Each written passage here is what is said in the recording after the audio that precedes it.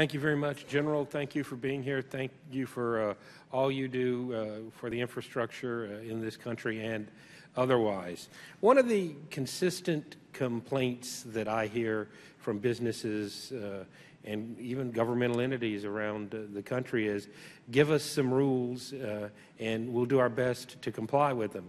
Don't change the rules in the middle of the game.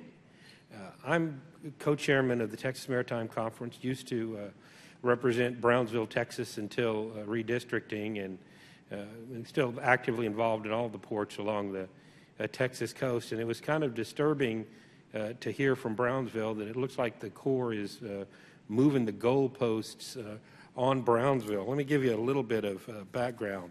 The Port of Brownsville is working on the Brazos Island Harbor project, which is basically a widening and deepening project that's been going on now for about 7 years. I'm a frequent visitor to the Port of Brownsville, back when I represented it and after. It's, you know, one of the poorest and most underdeveloped areas of our country there, the U.S.-Mexico border. And this deepening project will be hugely beneficial. It looks like the cost-benefit ratio on that exceeds 6 to 1. And it's my understanding that there's a very clean draft chief's report, and it's tracking to be final in September of 2014.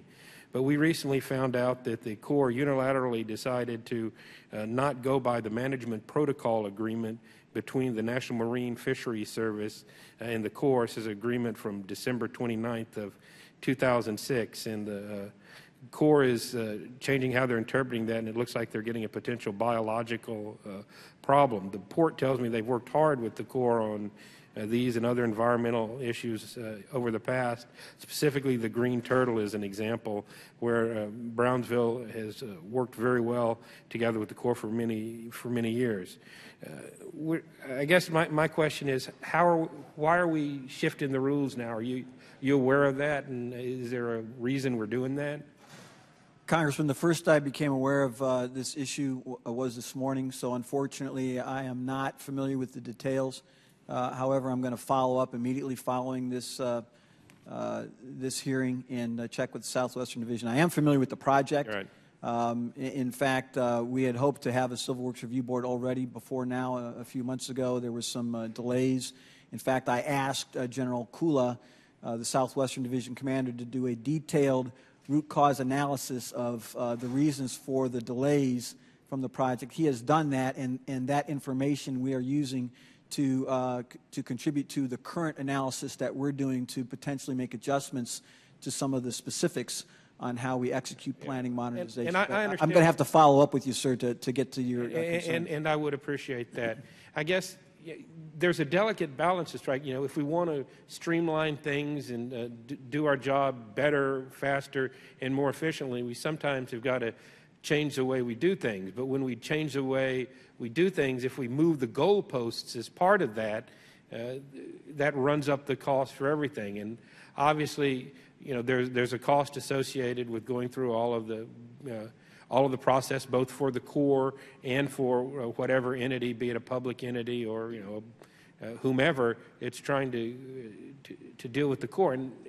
And obviously costs go up as the delays go down. I think if you look at what this committee has been trying to do, whether it's MAP 21 with highways or what we passed out in WRDA, we want to protect the environment. We want to do things safely. We want to get the job done, but we don't want to have unnecessary delay. There's cost involved in that. And so, you know, my request to you is that you keep that in mind in all that you're doing, not just the Port of Brownsville. And my final question will be, what can we do to help you get your job done in a better and faster manner? That's a great question, sir.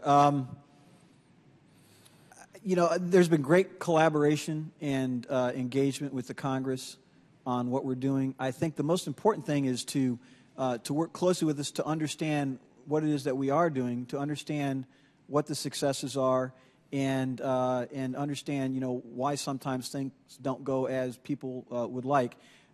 We do need a little tactical patience. The effort we're undergoing is going to take months and years to determine how well things are working. And so just continued engagement, I think, would be the most important thing, Congressman. Again, thank you. I see my time has expired, so I'll yield back.